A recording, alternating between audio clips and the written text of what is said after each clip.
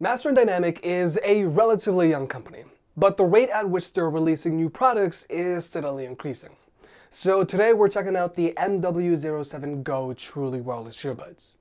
Now, even though these earbuds do have a solid foundation to them, I just find it very hard to justify getting these truly wireless earbuds over certain other truly wireless earbuds that I've recently reviewed. Now, the MW07 GOs retail for $200, which is definitely up there for these earbuds and their feature set. Now, if you're new here, if you're an iPhone user, then I highly recommend you go with the $160 AirPods 2. And if you're an Android user, then I highly recommend you go with the Jabra Elite 75Ts, which retail for $180. But regardless, if you want to pick up any of the earbuds mentioned in this video, they'll be linked down below. Now, first off, let's address the MW07 GO's carrying case. This carrying case is very similar to the Sennheiser Momentum Truly Wireless Earbuds case with its all-fabric exterior. But ultimately, it doesn't feel as premium mainly because of its lid and how the earbuds themselves attach to the case. But that's completely okay. Now, regarding the size of this case, it's decently small and easy enough to store in your pocket, but it's noticeably larger and bulkier than the Jabra Elite 75T's case, AirPods Pro case, and AirPods case. But at least carrying this carrying case in your pocket isn't anywhere as near as noticeable as the Sony WF-1000XM3's carrying case. I mean, seriously, Sony really needs to shrink this carrying case down for the Sony WF-1000XM4s, which probably won't come out until next year. But at the end of the day, I'm willing to give the MW07 GO's carrying case a pass, mainly because their battery life is fairly impressive for truly wireless earbuds. These earbuds have a combined advertised battery life of 22 hours, where the earbuds themselves can go for 10 straight hours and the case can supply an additional 12 hours of battery life.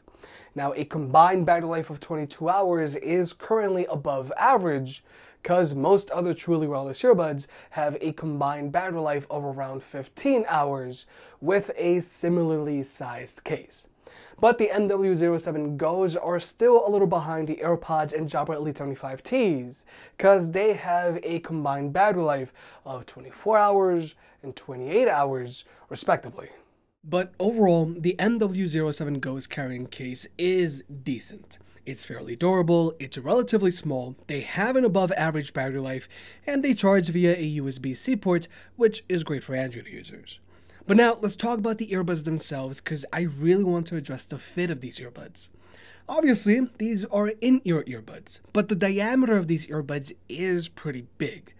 Normally, I'll use medium-sized ear tips, but with these, I gotta size down to the small ear tips. But with ear tip size aside, these earbuds actually fit pretty well. Even though these earbuds look pretty big, they're actually very lightweight and they do a very good job of staying in place, thanks to their unique looking ear fins. Regarding tech specs, these earbuds are using Bluetooth 5.0, but more importantly, these earbuds are still using a Hero and Sidekick setup, which means if you just want to use one earbud at a time, you gotta use the correct earbud. In this case, the right earbud. Now, this is unfortunate because more and more truly wireless earbuds these days are starting to use a dual connection setup where each earbud establishes a connection with your phone, which usually results in a more stable Bluetooth connection.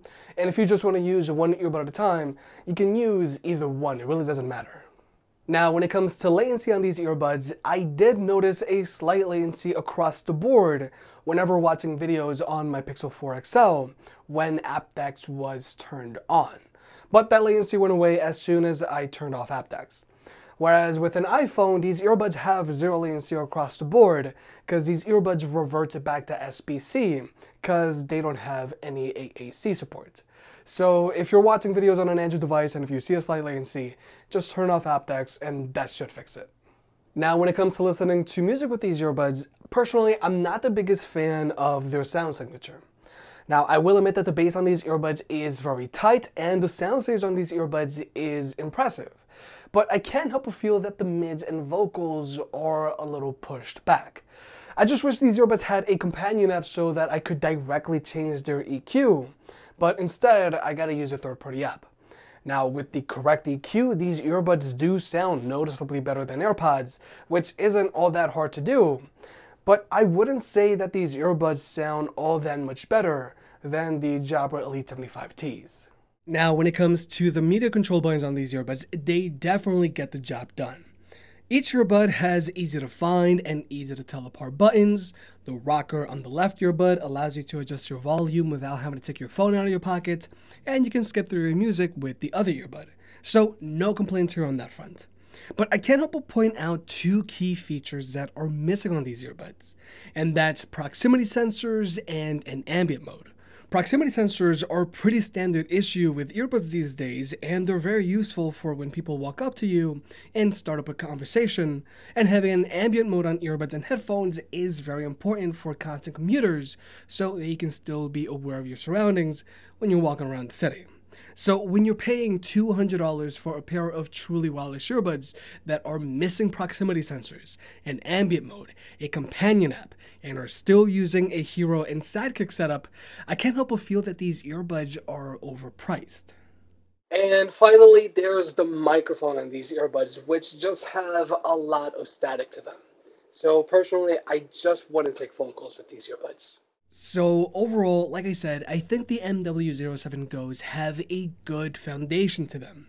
But I personally find it very hard to justify spending $200 on these earbuds. Overall, the build quality on these earbuds is great, their carrying case is decent, and they have an above average battery life.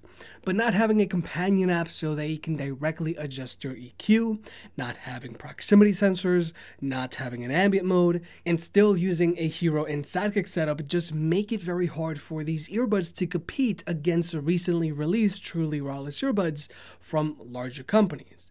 But I'm not really going to blame Master and Dynamic. I'm just going to wait and see at how they continue to evolve.